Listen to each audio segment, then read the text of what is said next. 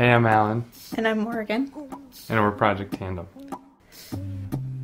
We were on the road for 10 months. We decided to ride on giant FCRs, a hybrid bike that held up amazingly. We rode from New York to Florida to San Diego to Seattle and then zigzagged our way back through the Midwest to New York. We did just over 11,000 miles. We rode through 30 states.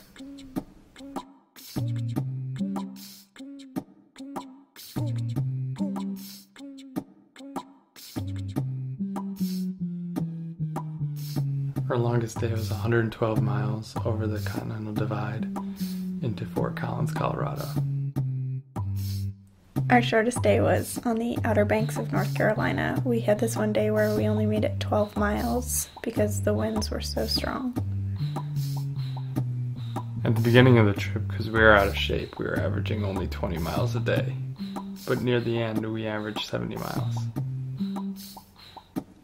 So we were riding on this really beautiful rural road outside of Baltimore, Maryland, and we stopped at the top of a hill and pulled our bikes way to the side of the road. We were just sitting there looking at the maps, and this pickup truck came flying up the hill.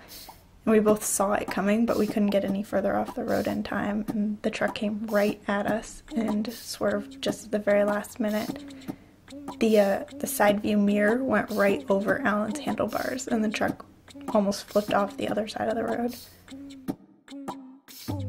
There were a few times on the trip that I really wanted to read books that were only on hardcover, and the weight of a hardcover book is a really ridiculous thing to carry on a bike tour, but I couldn't help myself.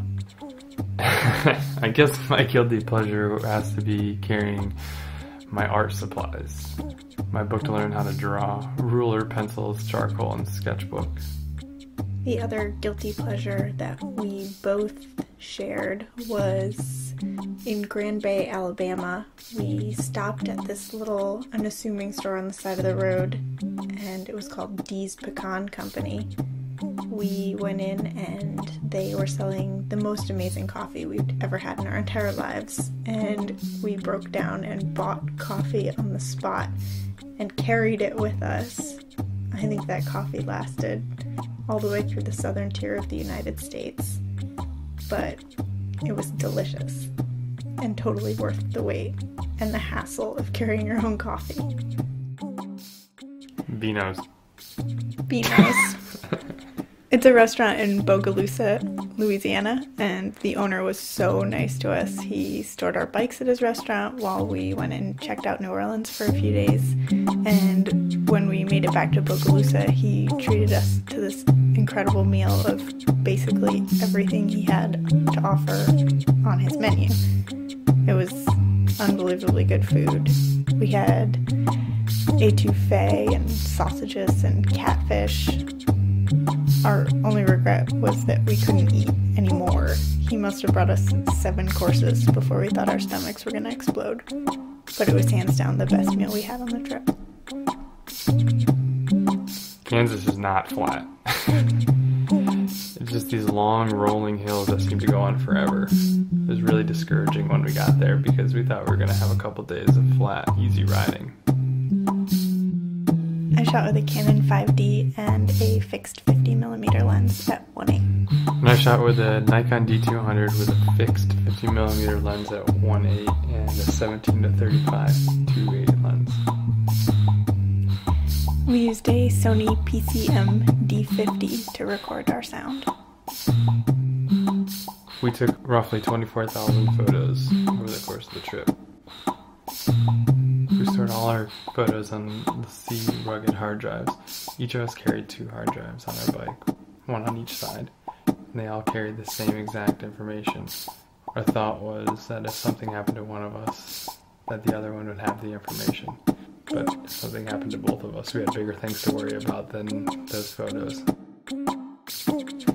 There are outlets at most campgrounds, outside gas stations and in restaurants. So basically, we just plug in and charge up whenever we saw the opportunity. When I was fully loaded with food and all my other supplies, my bike weighed 110 pounds. and my bike was about 85 pounds. We made a pact early on that if someone offered us a shower, we would take them up on it.